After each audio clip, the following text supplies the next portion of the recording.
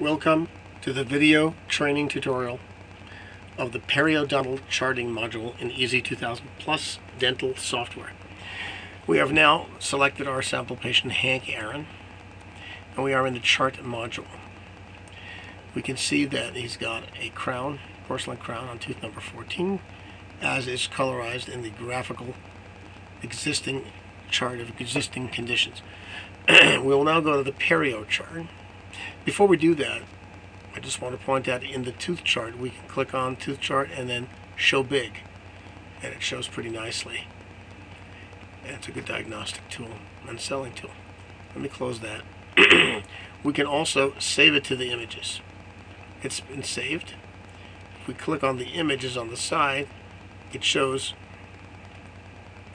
the chart has been saved. Let's go back to chart and let's go to perio chart right over here. We've entered an existing perio chart here. We can click graphical and it'll show in graphical mode, which is pretty nice. We can also save that to the images. So now if we go back to images, we've got several studies. Perio chart there, big chart there. Well, let's go back. So we want to add a new perio chart. It's real simple. I've been adding several, as you can see. You just type in the numbers. It automatically swings around. If you've got plaque, you can click on plaque. It colorizes it. There's again plaque. Calculus colorizes it. Bleeding.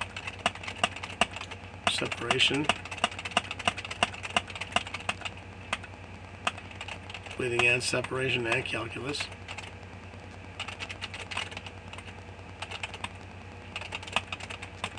A little bit more plaque. I'm just going real quick for argument's sake. And then we say graphical. And look at that. We can set that, save that to the images as well. And then of course, we can print it, and if we close it and we close this, we can click the images and see our latest perio chart. I guess that's the one there. Right there. Thank you very much.